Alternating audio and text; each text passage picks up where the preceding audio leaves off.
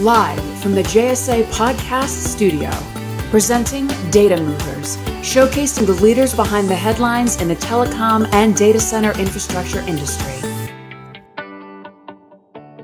Welcome to our new podcast series, Data Movers. I'm Jaymie Okataya, founder and CEO of JSA, and along with me, my co-host, top B2B social media influencer, Evan Christel. Great to see you again. I see we've made it to our second episode, so it's all onwards and upwards from here at the Data Movers podcast, where we sit down with amazing and influential men and women in today's telco and data center world who are supporting the network infrastructure requirements that make this all possible, including this podcast. So it's quite an exciting series. I also want to mention a particular topic near and dear to our hearts, is that this is a special Veterans Day edition. I think every day should frankly be Veterans Day, but this in particular, honors the men and women who proudly serve for us in our military. Yep. So, I think recognizing veterans now is particularly important, both the folks on the front lines and the folks in the Guard here at home during COVID. And their folks are really putting themselves and their families at risk in this difficult time. So look forward to really discussing veterans and Veterans Day issues in detail. Yeah, and I think this is particularly a day to reflect on what does it mean to be a veteran, especially in this new reality of COVID. And I can think of no better industry expert to bring on as we discuss this than my friend Lee Kirby, co-founder and chairman of Salute Mission Critical. Lee, thank you so much for joining us, and happy Veterans Day, my friend. Thank you. I'm honored to be here. It'll be a fun discussion, I think. Thanks for being here, Lee. And I noticed from your bio that you've served 36 years in the U.S. military. I guess that makes you about 46 or so. So with tours in Europe, in the Caribbean, I'd like to hear about that, actually, the Caribbean tour. Asia, of course, in the Middle East, you retired as a colonel. So tell us about that journey and some of the lessons and leadership that you learned throughout your service, and how you were inspired to found Salute Mission Critical after your military retirement. Sounds great. So my career is kind of a parallel story, and it's a story of a lot of people that end up spending time in the Guard and Reserve. So I think it'll bring home a lot of different messages. But I joined in 1976. I enlisted, and I was a Appalachian farm boy and wanted to get my college degree. So joined for the GI Bill and went in, did my 4 years active duty, and came out of active duty into the reserves. Eventually in 82, I got my commission and stayed in the reserves, and we call it a citizen soldier. You wanted to be ready in case you were ever called upon. And the first time I was called upon was the mid-90s. And the Caribbean sounds cool, but Haiti wasn't quite the Caribbean. So I invaded Haiti and had a humanitarian mission there. And I deployed there as a captain, and then went back into the reserve system. And we started to see a change in tempo. We became more of an operational reserve than a strategic reserve. And seeing our troops, we were getting people ready for Bosnia and Croatia and Somalia, and then eventually the Gulf War. And then I got called up again after 9/11 6 more times. So what started out as 4 years active duty ended up 10 and a half years active duty, and spanned over 36 years as a citizen soldier. So it was a fascinating going back and forth between each world. And my first transition from active duty was actually in 1981, when I started in the technology business and entered in as a trainee in a programming role, and was doing punch cards for assembler level programming of mainframes. So that'll show you how much of a dinosaur I am at times. Oh, so is that how you stumbled into the data center industry, if you will? It is. It was a long path to the data centers. I started out as a programmer, came up through the ranks there. We got this new technology called COBOL, and then CICS, and we thought we were cool. We could do online screens, and then it got more and more sophisticated. And I moved into networking as a project manager, deploying client server environments, and eventually got into professional services. And first met a company called Exodus in the late 90s and worked with them and met just a ton of great people who are scattered throughout the data center business now and formed long-term relationships there. And then from Exodus, stayed in the data center business and ended up more in the infrastructure component of it, the site level activity of building data centers, running them, the mechanical and electrical plant, as well as the IT and the raised floor environment. And so I've been in the data center business since the late 90s. And that's really when we started seeing the data center sector itself take off. Yeah. Yeah, that's interesting. I see a lot of veterans in the telecom and networking industry. It seems like an industry that's an interesting mix of, physicality, going to strange places and climbing towers in some cases and doing all kinds of interesting physical work combined with, that mental acuity that's required to deploy a network. But why is it, from your perspective, it's been a good industry for veterans? I think it's one of the best industries to match veteran skills, and what they've been trained in the military is how to solve problems, how to plan through the difficulty, how to adapt continuously to a changing landscape. If you look at the pace of change in our environment and the rate of growth in our market, it's mind-boggling at times. Technology that we were using just 10 years ago is being thrown out the door. So a veteran can adapt and overcome quickly and can continuously learn because they were taught that from day one. When you go in and you're a farm boy from Tennessee, within 12 weeks, you're a different person. You've been changed and transformed. 12 weeks is not a long period of time, but that transformation continues because they ingrain in you the concept of continuous improvement, continuous learning, because without it, you stagnate. And data center business is just like that. You cannot sit on your laurels. You can't stop learning. To me, that's the perfect match for a veteran, and veteran of any specialty. I was infantry and became civil affairs, and had nothing to do with technology. But what did get me into the technology space was my thinking, my critical thinking, problem solving, and focusing on the outcome. And I think that's what all veterans bring to the table. I definitely hear and have been very fortunate to see some of your trained veterans at work in action at some of the most notable data center companies in our industry. So I can attest to that perfect match. But for those who might not already know, can you tell us a little bit about Salute Mission Critical's mission? You bet. We started Salute, tried to start it in 2012. It took us to about 2013 because we went down a couple different routes. At that time, we had finished a surge, so there were a lot of veterans coming back from the surge. There had also been a significant recession, so unemployment was up. If you had enlisted in the military, gone and done a couple combat tours, come back and gotten out, chances were more than 20% that you were on the unemployment line. I was retiring at the time and it didn't make sense to me, but I had seen from multiple deployments, my colleagues would leave and come back to no job, and I'd left and come back to no job at times just because of the way the situation is. But I was fortunate. I had a career and could get a job quickly. A lot of them didn't. So whether you were active duty, reserve, or guard, you were being impacted by your service. And I wanted to continue serving, and I thought the best way I could do that was leverage my relationships and my experience in what I knew, which was the data center industry.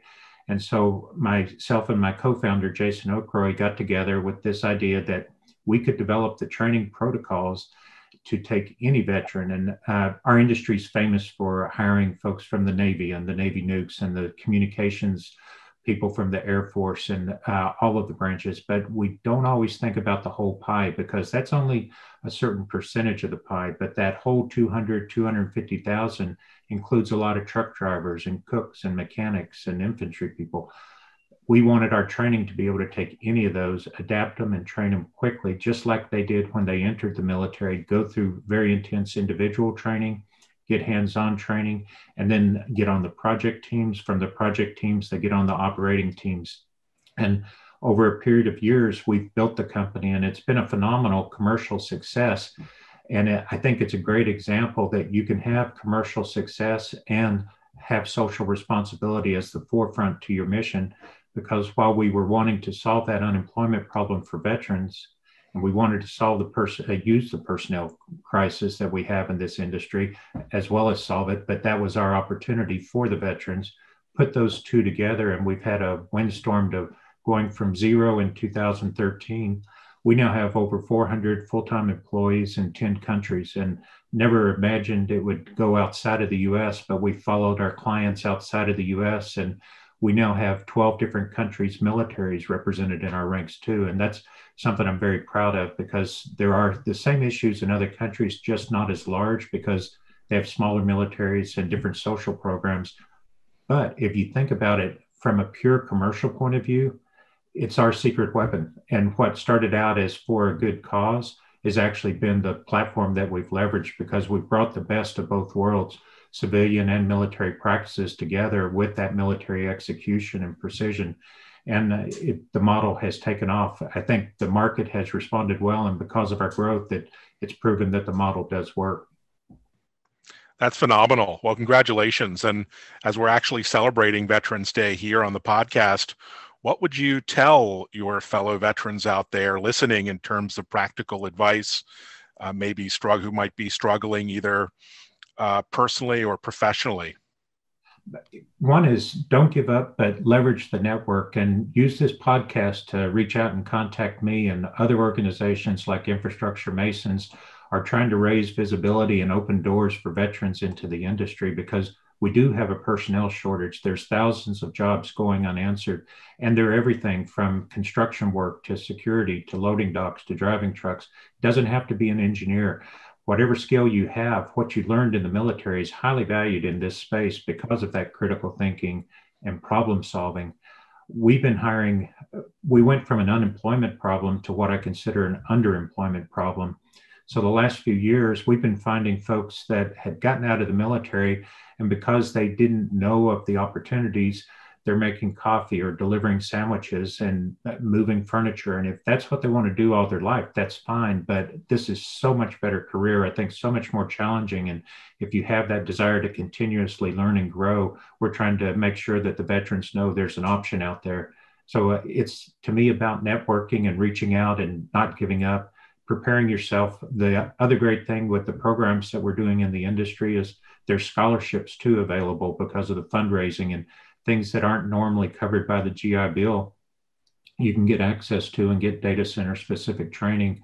And it just takes the desire and drive. And if you've got that aptitude, I think this is a great industry for any veteran. That's phenomenal. What about on the flip side? We have a lot of CXO types and business leaders who are listening and looking to push the next step of success in their career. How could they work with you to leverage what you've learned as a veteran entrepreneur? We're going to be publishing a playbook here soon that will help them set up their own concept for how to attract and hire and train and transition veterans and continuously develop them. But I would say step back and don't get lost at the top of the iceberg, the whole analogy of an iceberg. Look below the surface, because what typically happens is when you have a veteran apply, you'll immediately ask them what their MOS or specialty was. And if you hear something that's not technical, you immediately assume that's what they know, but you're wrong. Let me use what's the most example I think that is the best example is infantry. You think about the infantry closing with and killing the enemy, and that's all you usually think about. To be able to do that, there's supporting tasks. They had to maintain their equipment, their communication systems, their weapon systems, and they did that based on procedures that they followed religiously because that's what they were trained to do. They didn't understand the inner workings of it, didn't have the engineering background, but they understood that if they follow this checklist, that equipment will be maintained in working order and make the difference between life and death. Those skills are what we make data center technicians out of. A data center technician is doing the same thing an infantryman does, but they're just walking around the data center, following the procedures and making sure that if anything unexpected happens, it gets escalated up.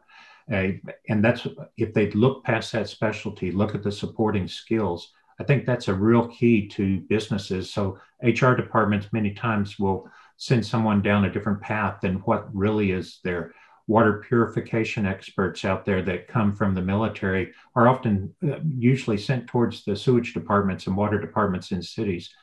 Data centers are all about water. That's a great person to get into your data center and teach how to help maintain your data center.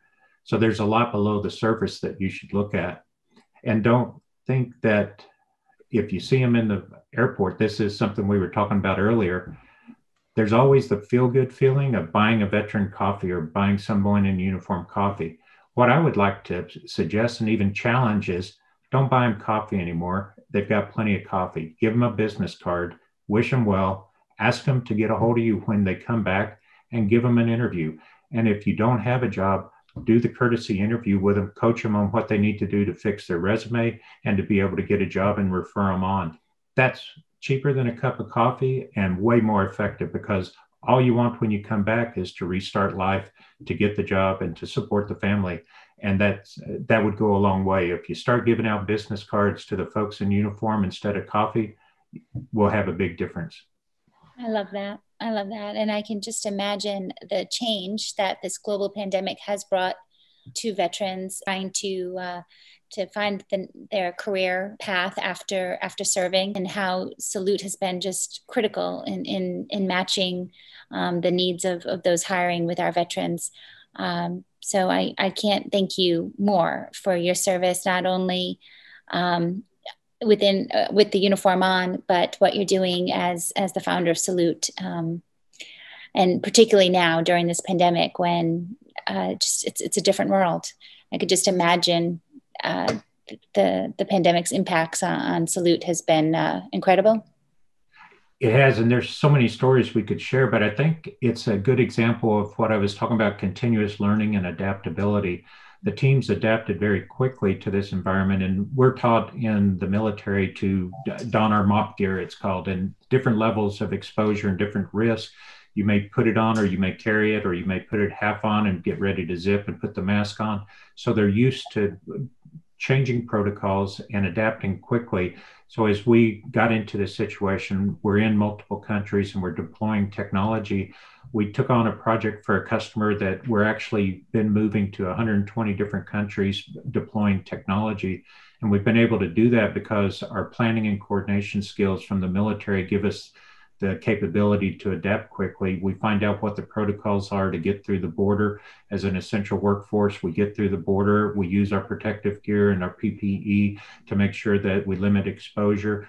But the veterans can operate in that environment very calmly and use the protocols and understand that what they're doing today will be different tomorrow, but adapt and overcome. We've even adapted our workforce to be more virtual, even though we're a hands-on service. We do a lot more of our training virtually, and have even spun up teams in other countries that typically we meet face to face, but now we're going to be meeting them in a couple months because we just can't get to them now. But it's changing the way you work. And I think we may come out of this better than we went into it, because there won't be a going back to the way it used to be. There's going to be something new that we're doing, and adapting and learning from that and bridging that gap, I think, is one of the strengths that you get out of a very inclusive and diverse workforce that you get with veterans. Couldn't agree more. All right, so let's end this with a few rapid fire fun facts. I love this section. So Lee, tell us the first thing that comes to mind. Here we go. Who is the most influential person you've ever met? General Odierno. I think the world of him and so many of the other generals. And I was so fortunate to be part of some high-level teams that met several presidents, but just meeting a president or being part of a briefing team isn't the same.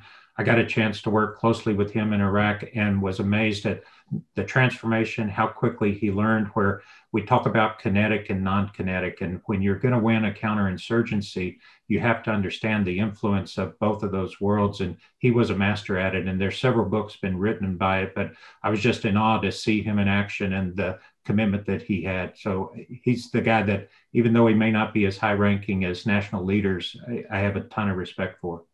Love that answer. What is your favorite holiday? We are in the holiday season now. Thanksgiving, because, well, not the pressure of gifts, but to us, it's family. Bring the family together and visit and share. And it's the most wonderful holiday there is. And it's just my favorite of all. And what is your greatest achievement to date? I've had a lot of stuff I think I could brag about. Please brag for us. Let's brag on us.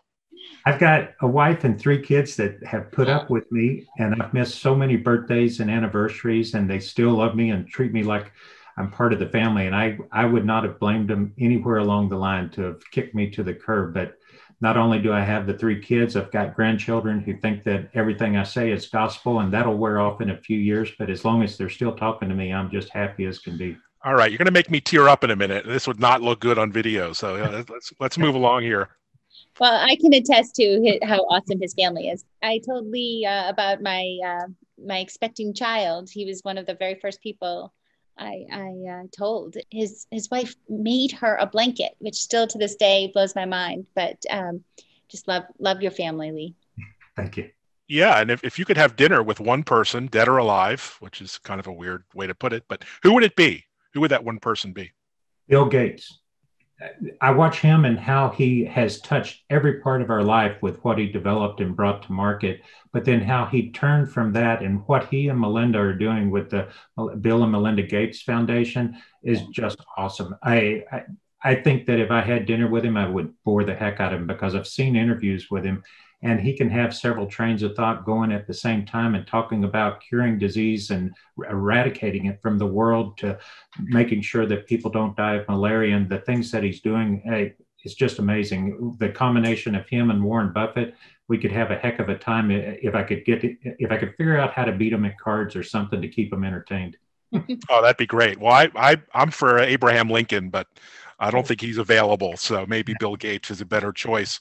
Well, thank you so much, Lee, for joining us and sharing your insights around Veterans Day, and for all the inspiration and really giving some color to who veterans really are. I mean, so few of us actually know men and women who serve, and many of us sort of almost think of them as nameless, faceless kind of robots who we send overseas. But it just shows how dynamic and interesting our veterans are, and how important it is to support them and their personal and professional side. So thanks again for your service. I appreciate it. And the thing that people don't realize is, if you get past the emotional part of it, it's a great commercial decision to bring veterans into your workforce. We're a microcosm of society. We're going to drive your diversity numbers. We're going to bring a different way of thinking. And Salute, just in and of itself, the thing that makes my heart warm is we run about 10 to 12% of those we hire are homeless when we hire them. And that's a tragedy in and of itself, but we're having an impact on people's lives. But it's to a double benefit. People talk about triple bottom line companies. This is really a great commercial success and a great success for social responsibility when you bring veterans in. I'm so grateful for what you do, Lee. Truly, and it's our honor to have you here and sharing your message, your mission with others, and closing that gap from not just the homeless but the unemployed, to getting them trained up, and so amazing to have folks who are ready and able to work under extreme conditions like the pandemic has brought upon us into our data center industry. So can't thank you enough, Lee. Thanks for having me. It's always fun to talk with you.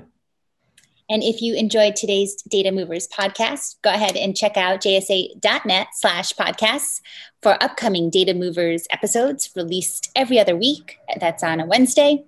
And go ahead also to check out JSA Podcasts series. The other ones are there as well. Today's episode, again, a very special edition, a tribute to our veterans. And we will be back on schedule next week with a new episode releasing on November 18th. Yeah, and be sure to follow us on Twitter at JScotto, and me here, Evan Kirstel. And we'll be tweeting and posting on Veterans Day about veterans issues. So join in the chat, and let's have a conversation there. And as always, happy networking.